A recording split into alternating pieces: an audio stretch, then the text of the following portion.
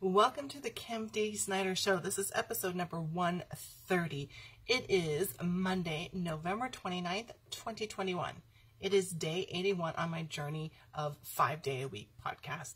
And that's not how I started this podcast out with a new focus. The new focus started on August 5th, and it was episode number 50. And it started out as a 7-figure business owner as one woman, 20 hours a week. I'm going to share with you the lessons that I've learned over the last almost 4 months on why that didn't work. And I would say there's probably 1.5 lessons. So the main lesson, now that I can sit back and look at this, the reason it didn't work is because there was too many constraints. The 3 constraints were too much. The one woman, the 7 figures, and the 20 hours a week didn't work. It's similar to the iron triangle. You know the iron triangle that has quality, speed, and time? You can only have 2 of those. Well, what I was trying to do is have all 3 constraints work, and that was just too crazy. So if I would have done 2 constraints, it probably would have worked. So if I would have done maybe 1 person and 7 figures with no time, or 1 person and 20 hours with no dollar, or 7 figures and 20 hours with no limit on the number of people, that approach probably have worked. And who knows, maybe that's where I'll end up. I'm not sure where I'm going on this journey.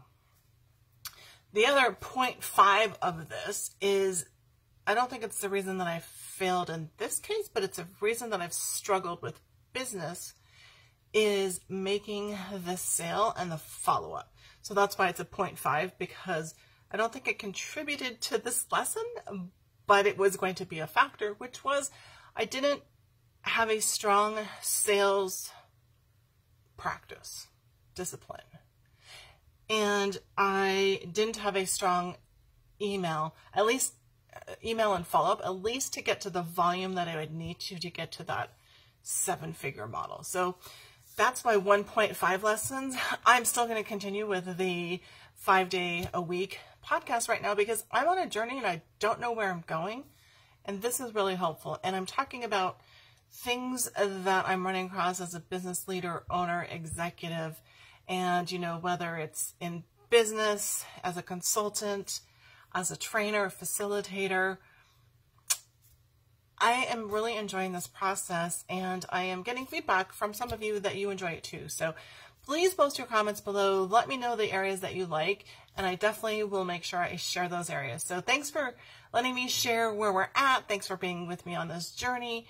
And I am staying true to my journey because I really didn't know where it was going to take me. Didn't know how long it was going to take me to figure out. Didn't know if I could get there or when. And I started to put a time limit on it because I knew I would work faster that way. But I am very appreciative of taking this path and just talking about the things that come up every day that I can learn from and share that lesson with you. And it's, again, the good, the bad, and the ugly.